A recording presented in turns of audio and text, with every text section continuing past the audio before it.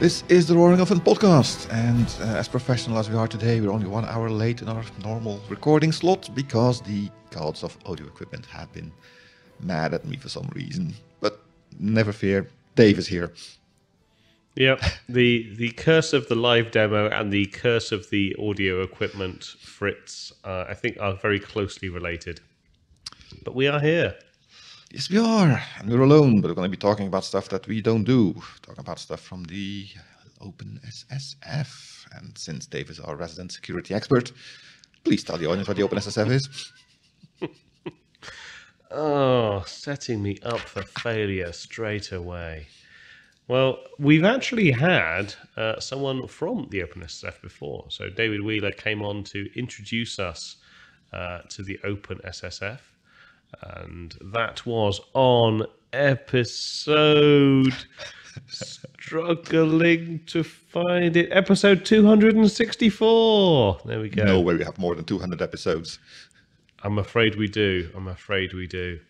But you can think of the OpenSSF. So the OpenSSF is part of the Linux Foundation, and it is focused on understanding security within the open source ecosystem. And we are today talking about a particular working group or project within the OpenSSF, something called Alpha Omega. And do you want to explain what Alpha Omega actually means versus how it's used here? Well, the Alpha Omegas is the beginning and the end, right? I think the earliest references are in the Bible, as far as I know. But yeah, it's supposed to be kind of a growing from a beginning embryonic stage into the all-encompassing everything and everything ending, actually, because Omega is supposed to be the death of everything. Now, fortunately, I would say they're not using those connotations in their planning, because I'm hoping the OpenSSF does try to live on beyond Omega here, whatever they're going to call that. Indeed. But the OpenSSF Alpha Omega project is, I think, A, very timely, and B, I think it's a pretty interesting sort of approach to trying to tackle some of the challenges we have with open source ecosystems and the sort of ever marching journey towards improving security across that. So let's maybe start off with like some of the fundamentals. The Alpha and Omega project has two kind of core pieces to it. Unsurprisingly named Alpha and Omega. Now, I think the idea around Alpha is to find out what are the top 100, I think it was, open source projects in terms of quote unquote criticality. And, first of all, identify them. And second of all, figure out how we can, we as a whole can sort of further assist them in securing their projects or in providing assistance on how to secure their projects.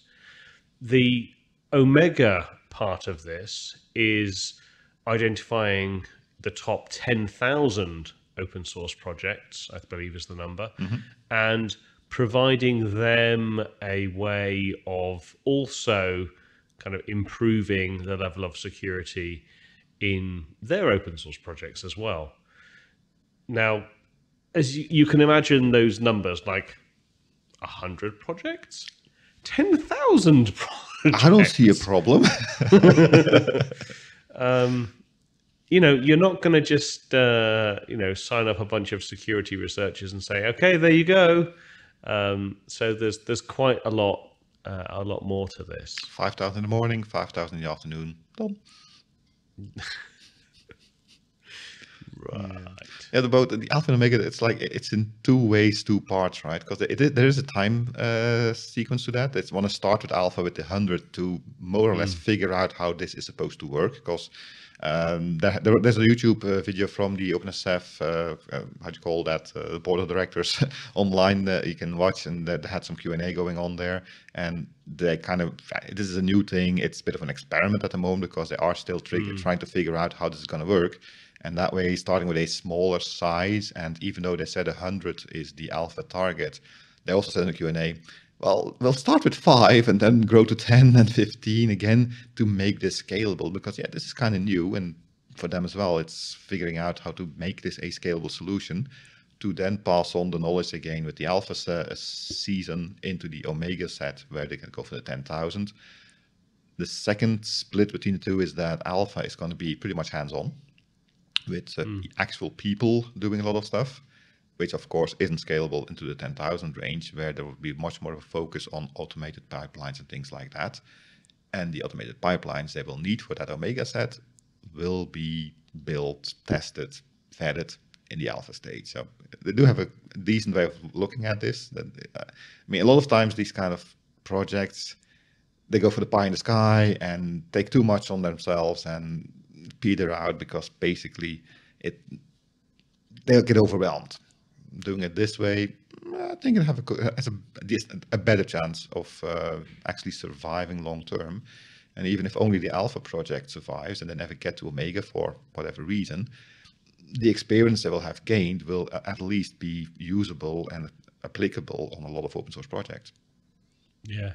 I mean, one of the important things that we possibly haven't quite touched on yet is the fact that this isn't like the OpenSSF are going to deploy a whole bunch of security researchers into 100 open source projects. This is a combination of, yes, that sort of expertise.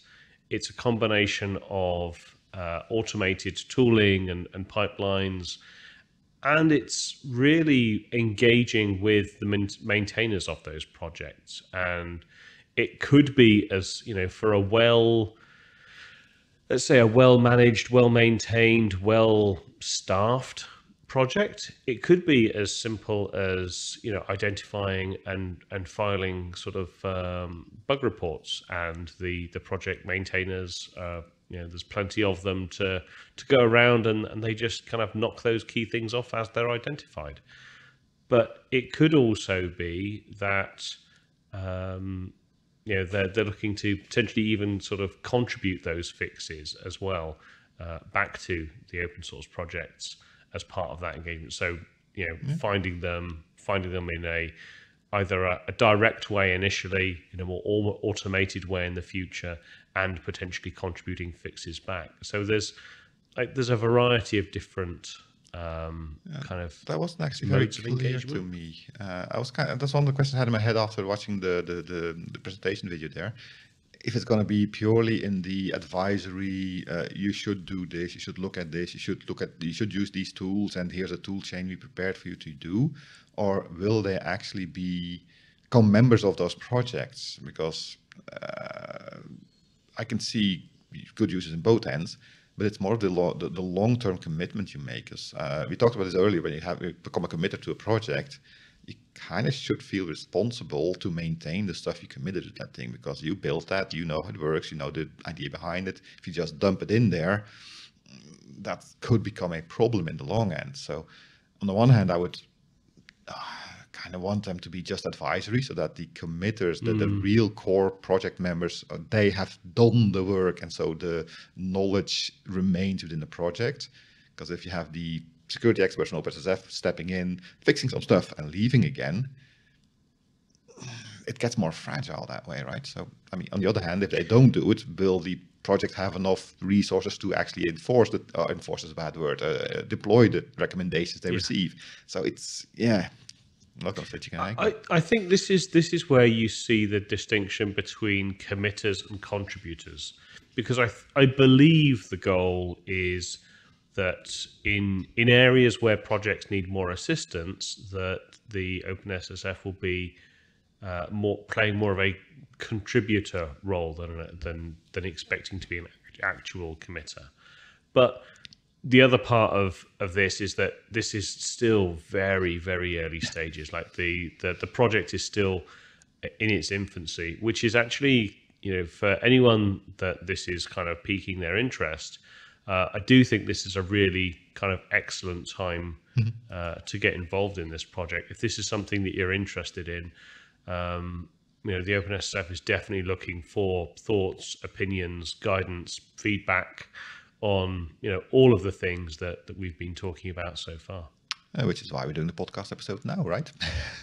To try and Indeed. get more visibility, to give it more notoriety. I like that word. So how did you pick up on the automated and the sort of pipeline element? Like what sort of things stood out to you on that?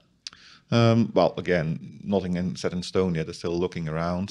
One thing that came up was the question of should it all be open source tooling in the tools and the tool chain, or could there be commercial stuff in there?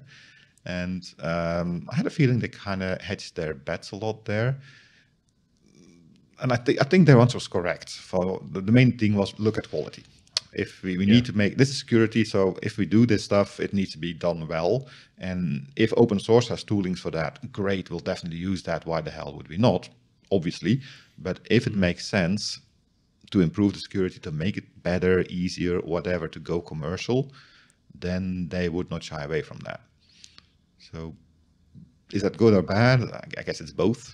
If it's missing in open source, I guess somebody in open source should build something to be able to replace the commercial part. But yeah. Yeah, I do think that there's an element of this which is like they're still trying to figure out how what components they need in this kind of automation chain. And I think that the work they do in alpha will probably inspire the automation work that they will end up doing in latter stages of alpha and the earlier stages of omega, assuming they get to that. The piece, I mean, one of the things that I'm kind of interested in is this could, I wouldn't necessarily say obsolete, but this could be very interesting for those organizations that basically make their livelihoods out of a variety of code scanning software tools. I mean, as being on the vendor side, the number of times I've had kind of vulnerability reports, shall we say, shared by someone on the customer side their security team has run their in-house tooling purchased from another vendor, and it's come back with a whole load of vulnerabilities that are just basically garbage and are not relevant in certain ways. And I know you've certainly had a previous history there as well. This feels like something that quite a bit further down the line could be adopted by other organizations just to use for their own projects, assuming the whole kind of tool chain and everything else ends up being open source. Let's assume it's going to be successful, or otherwise we shouldn't be talking about this. Yeah, I mean, it's going to be open source. They've already committed that everything they build will be committed back to the open source, of course, unless they're adding commercial tools into it, but the whole pipelining will be committed. Yeah, everybody will be able to use that. Now, will that totally avoid commercial things? I don't know. I mean, MariaDB hasn't replaced Oracle. No. Now, those are maybe two way different things, but there are other things where there's both an open source and a commercial part of it. And if you're looking at things like security scanning, there's on the one hand I'm a good guy, I want to have, say, secure software, so that's why I do the thing. And you have the commercial interest of I need a check in the box so that if something happens, I get identification, I get protection, I can prove I did what it is. So I need an official whatever. So let's go for a commercial solution, because then I can just say it's not my problem, it's their problem now. Open source typically will give you the tooling, you will need the intelligence to use the tooling correctly, but the buck stops with you. With commercial, that could be an extra thing that they could offer. Now, what is of course possible and has happened with open source solutions before is that commercial entities adopt the open source resources, put some serviceability, whatever around it, and then put a market proposition of that. And I think that if this does indeed succeed, then that is something that will happen. And is that a problem for the commercial entities? Well, they'll have to prove that they have a differentiating value. And that's good. Competition is good. Yeah, yeah. No, I think this is pretty exciting. I mean, one of the questions that I think you called out was just like how scalable is this? And I know early on the webinar they mentioned things around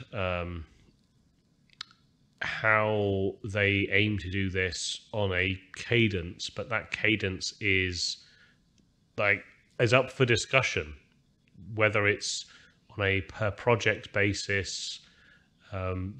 This isn't something that they would do, daily or once a month or even once every 6 months or maybe once a year. Like it's going to depend on both, I think, the level of criticality of the project, how rapidly it's changing. If you've got a very critical project but there's hardly any change in it, you probably don't need to be auditing it quite so aggressively. Yeah, but if you don't audit it, you don't know how big the changes were. Yeah, I think A single that line of code can be very... yeah, true. But I think that there needs to be, like, you just need to have an understand. You need to put a line in the sand as to what your dimensions are going to be. But also, I think their mission statement, they don't have one yet, although they have a phrase, but that's not what I meant. But the way they want to do this, I think, is not that they become responsible for the security of the project. It's more that they give the tooling and a little bit of enablement, some teaching, if you like, to the projects how to do this. Giving a tool set is a very important part, because now a lot of projects have 3 maintainers, and sorry, we don't have enough resources to do that as well. So if this is something you can just download or maybe available as a service, you send your code to it and it brings back a report of things, that will make it a lot easier for those projects. And as long as the OpenSSF then has some decent documentation or how-tos or hands-on help with a security expert to teach people how to use this stuff, then it can become I won't say minor investment of resources, but a much less heavy investment of resources for smaller projects and bigger projects alike to keep doing this on a continuous basis.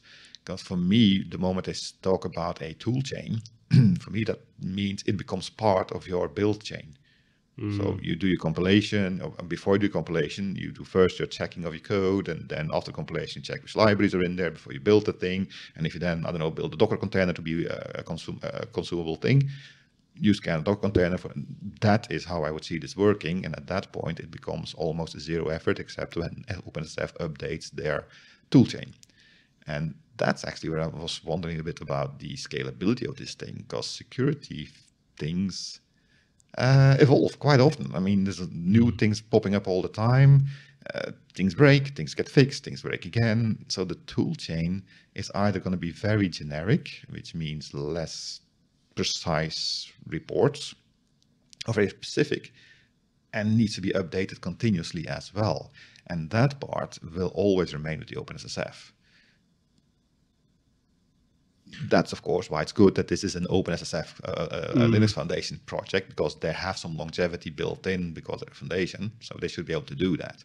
But that's going to be on them totally. Yeah.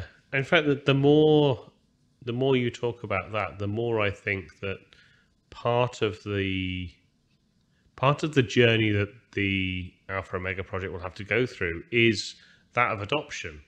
Like, they will have, just like any other open source project, they will have to, convince people to use it is one part, but actually successfully build a community around it is the other part. Yeah. Like there's like right now there are 293 people in the working group for securing critical projects on Slack, and there are 110 people on Slack in the Alpha Omega channel on the OpenSSF Slack. So on the one hand, that sounds like quite a lot of people. In terms of 10,000 projects and 100 projects, it's not very many people at all. So like there's probably enough people here to start a very early proposal. Yeah, but hang on, how many of those 100 are looking at what can you do for me, and how many of those 100 are what can I do for you? Well, I would imagine that almost all of them are what can you do for me.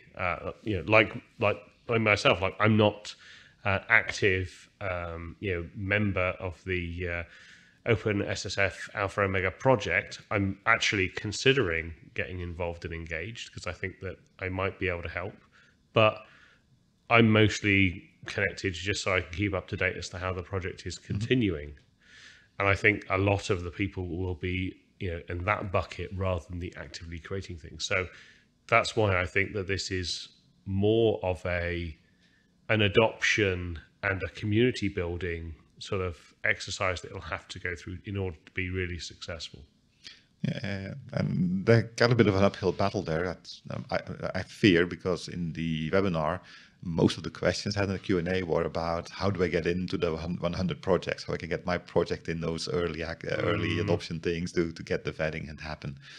But I mean, it's open source, so let's hope it works as open source works. It does look like they have a value on offer here that a lot of people would appreciate. And they also they never said, okay, this is going to be our selection criteria. They stayed very vague on that. But the one thing they did say is that you can't ask for your project to be included. But if you become part of the conversation and part of the project, if you get to know you, then obviously if you have to make selections, which makes total sense. I mean, this is not even meritocracy, it's just normal common sense. If you're engaged with projects, you should get some advantage there. So a bit of luck that will help the community grow a little bit faster, the community on the what can I do for you part. So that should help them a lot, I think. But yeah. I mean, we talked with David Wheeler back in was that September 2021, and this project is still still very new, as we've said a number of times. But they have released, for example, an initial list of how they're creating what they call the criticality score. And it looks at a variety of different things, like the number of GitHub stars, when it was, how long it's been created for, how long it was since it was last updated, how many contributors there are. How does that translate to criticality? Well, commit frequency, recent updates, closed issues, updated issues, dependencies is another one, or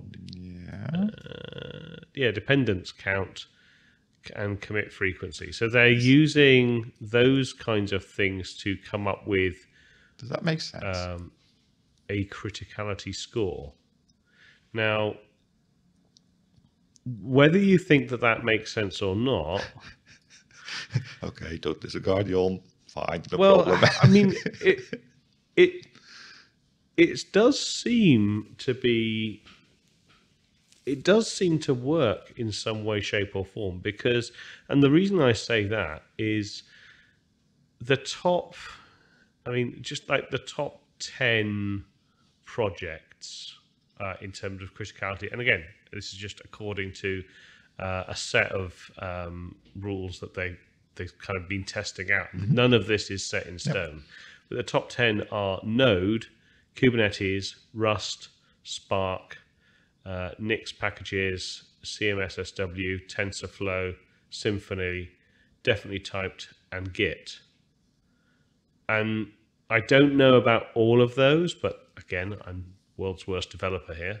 But the ones that I do recognize definitely feel like pretty critical projects. Yeah, there are a couple in there. I mean, this sounds more like a popularity contest. And I mean, critical for me, if you look at critical infrastructure, you're not using the infrastructure that's being used a lot. It's the infrastructure that, if it breaks, has very big repercussions. Now, Kubernetes, I can make sense. If it's an underpinning of a lot of things, if that breaks, a lot of stuff is going to break. But can you say the first, the third or the fourth one in the line? It was around Kubernetes, you said one. So there was Node, Kubernetes, Rust, Spark, for Nix instance. packages. What's the problem if Spark breaks? My advertisement no longer be personalized. Oh my God. Well, it's not about breaking, though, is it? It's about security vulnerability. But Spark is used to train your models. The model itself is not Spark. So whatever is running in production is a thing that was created through Spark, but should not be in the vulnerability anymore. TensorFlow, kind of same-ish, although that's still part of your neural network. So yeah, I guess that makes a little bit more sense. But I mean, again, Kubernetes, it makes sense because it's a foundational thing. And if that breaks, the whole thing built on top breaks as well. But KVM, for example, why Kubernetes but not KVM? Very good question. Let's see where KVM is on the list. And I think that for the moment, KVM is not as alive as Kubernetes anymore.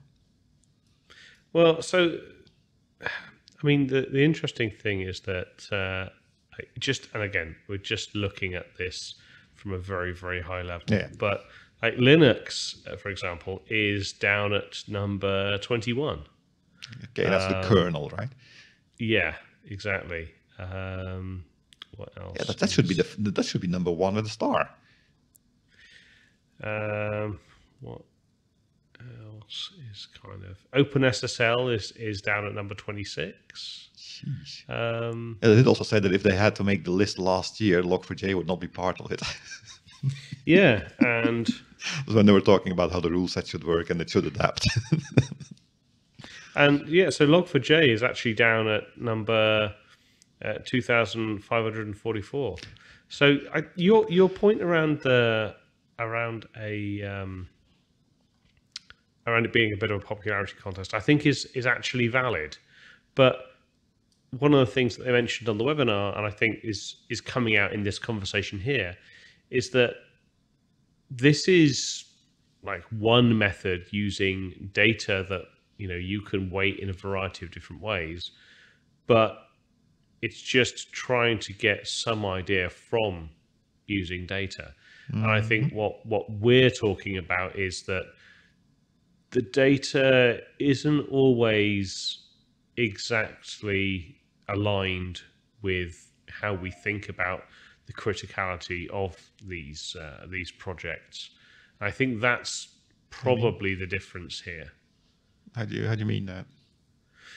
Well, you brought up the fact that Linux is down at number 27. Like now, is it if it underpins almost every other technology on this list, surely that should mean it's number one. I mean, it underpins your mobile phones. Can you imagine mobile phones? It's the most critical thing in the world these days. I'm not talking about Facebook and stuff like that, but everything is happening through mobile phones these days.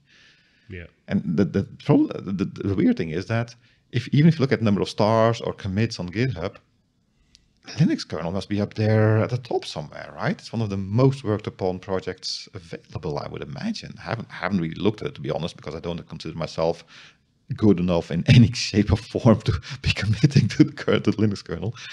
But I can't imagine that even in a popularity contest that it would be below Rust, for example. Let's see if I can figure out why that is. I think it could be.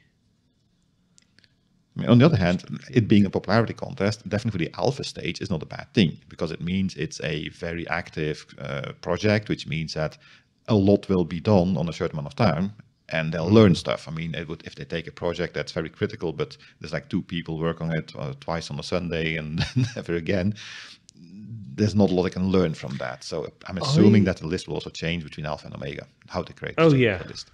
Yeah, definitely. But I think one of the things that has bumped it possibly down on the criticality score is the commit frequency. Right. So because it is actually, and this is just a complete guess based on glancing at the data and comparing it with things that are further up, but it has such a high commit frequency. Now you could argue that should mean that it's potentially more at risk, but my guess would be, and all I have is a CSV dump, so I'm not kind of there are no formulas or anything in this, but my guess would be that if a project is very active, then they're less concerned about something going in there and then not being seen.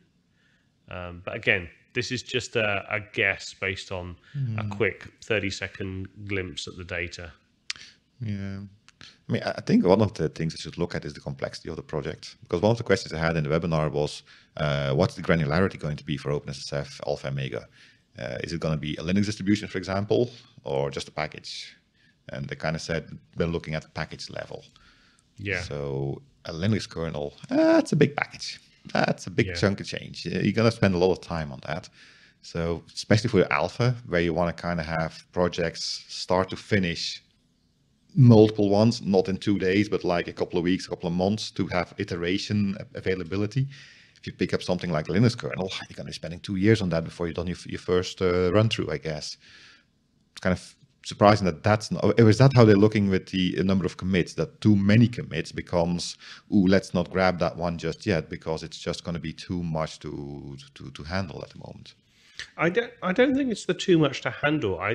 Again, we're just guessing here at this point, but my gut feel would be that if you've got a lot of commits happening in a project, it's getting a lot of love and attention, and therefore there is maybe they just perceive that there are less chance that there will be howling kind of vulnerabilities. Like, we know there are still vulnerabilities. The more it changes, the more risk you have.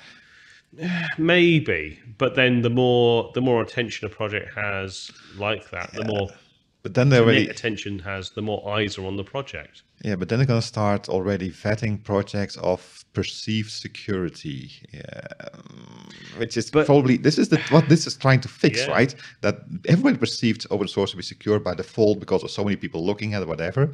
The last couple of months, last year or so, things have crept up that we should really make this a serious effort. That's why this comes from. So if then start off with deselecting of projects because, well, I mean, Linux kernel, they have to be secure, right? Not the right, I don't know. Again, it's all which is why, like, it's still there. Like, it's still in the top 100. Okay, fair enough. I mean, I do agree that, and this again, this I believe will change a lot over the next, who knows how long, as the Alpha Omega project kind of figures out how best to do this. But I do think there's an element that needs to be factored in that isn't part of the data that I currently see in their kind of calculations. And I don't know where you get that data from. Like, how would you, what data would you use to inform that kind of importance from your perspective? If I were them, I would form the opinion on people willing to help with that project. I would go with, I'm not sure if it's the right way to do it, but personally, because you need a community, you need people to help with this, especially in the alpha stage. Just put a call out there, okay, projects, if you want to be part of the first 100, tell us how much effort you're willing to put into this. Because that's what I think the project needs to get that iteration, that's critical mass to start rolling forwards. Is it the ideal? No, there's some negatives on that as well. But yeah, I'm surprised that isn't their first choice, their first data point. I think the problem with that approach is that you'd get it just doesn't deal with the primary challenge, which is the project is trying to focus on the most critical projects. And just because someone says, "Hey, yeah, I'd love some help," that doesn't mean they're a critical project, and that just. Yeah. And I'm actually... I understand why you're saying that, but I don't think that answers the problem. My thing is actually, I think that there's... And again, I'm just me, right? I'm not saying they're doing it wrong. They know more about this than I do. It's just you're asking my opinion, giving my opinion. Yeah. That the way they go to the alpha stage, they're going to get in trouble because they want the most critical ones first while they're still learning how to do this. Personally, if I go to the hospital and I need open heart surgery, I don't want a student that's figuring out how to do this. I want a guy that has done this 100 times. And here, I mean, they're putting their total novicity, is that a word? It is now, into the most critical projects out there. So that for me, that doesn't really It's not a good marriage. Again, it all depends on how they actually do this and how this gets rolled out and blah and whatever.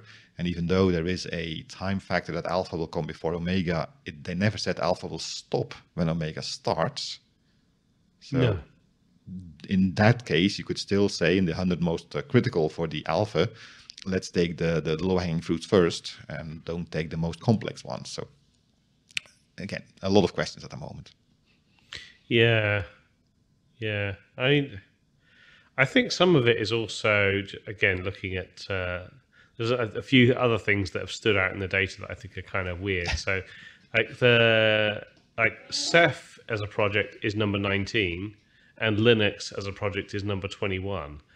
Now, if you look at there's clearly something strange going on there.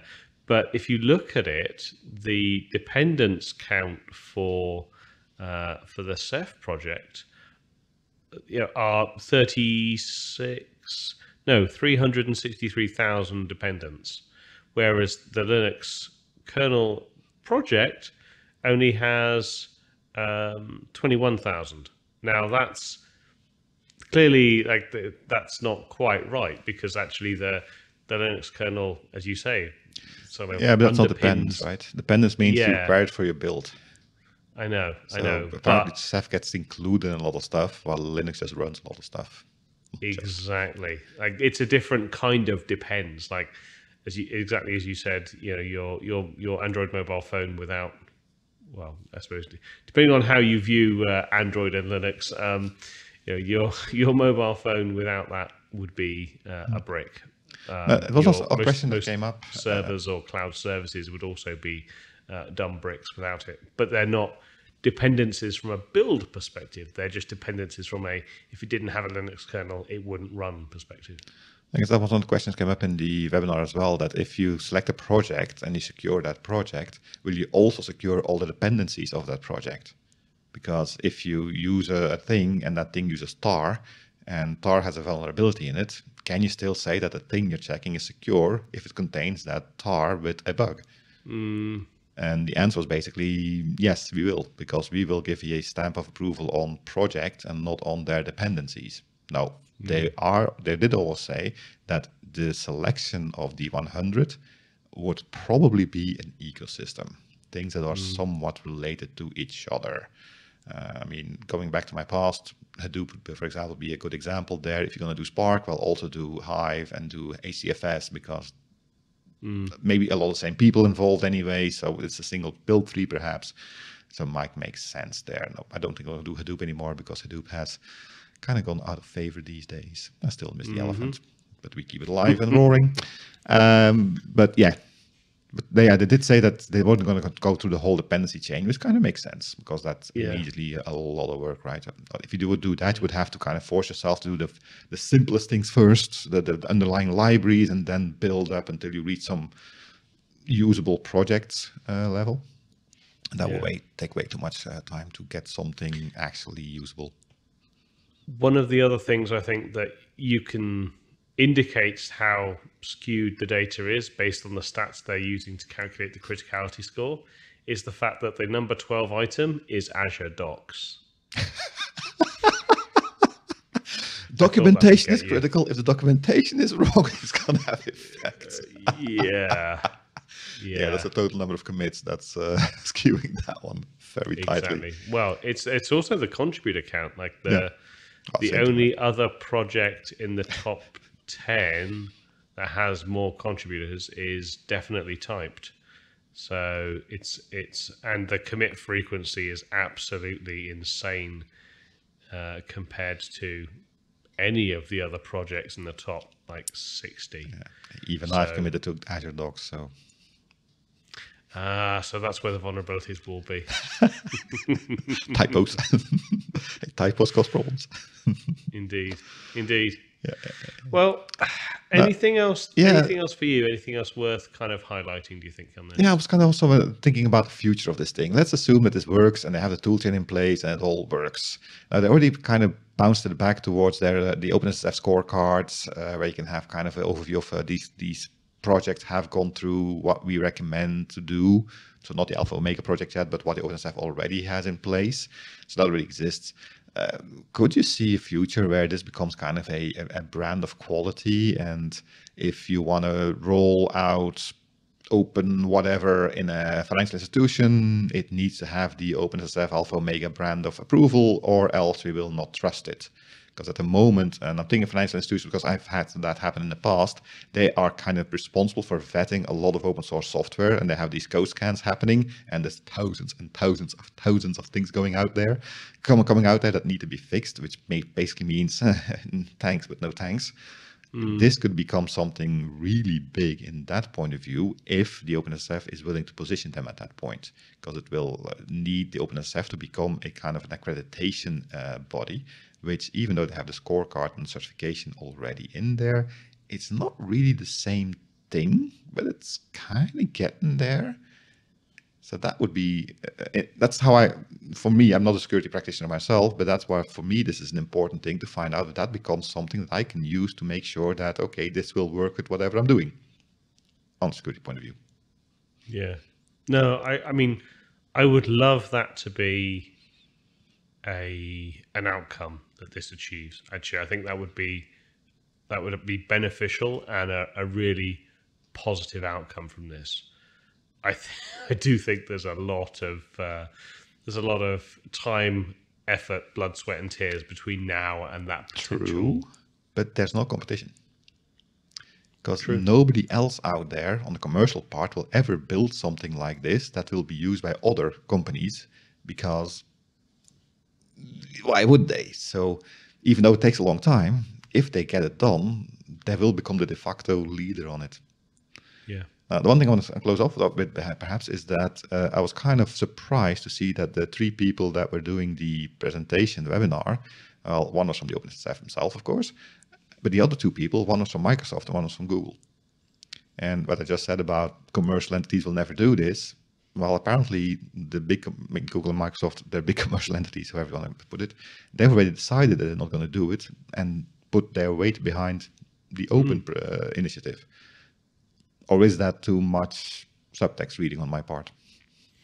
No, I mean, both organizations are massive consumers of open source. It is in their interests to participate in the securing of the open source ecosystem. And I can see more organizations getting involved in this because they have a vested interest, if you like, in making sure that they're not, part of the next big data breach that they could have avoided. Now, this won't answer all the problems and all the questions, but I do think it's a step in the right direction for organizations like Google, Microsoft, and hopefully many others will get involved as well. Yeah, I mean, if nothing else, this will at least open some people's eyes of the importance of securing open source stuff. Yeah. So that's, Indeed. Well, in that case, I think that's all the time we have today. You can support this podcast by becoming a Patreon. Every contribution helps. We are on YouTube. You can like, you can subscribe, you can hit the notification bell, you can do all the YouTube things. Please go to www.roaringelephant.org for a link to our Patreon page and for more information about the podcast. You can also follow us on Twitter using the @RoaringElephant tag and send your feedback, if you're that way inclined, to podcast@roaringelephant.org. Until next time, my name is Open and Secure Dave. And my name is Rip All Those Embedded Bitcoin Miners, Jon. We look forward to talking to you next week. Goodbye. See you then.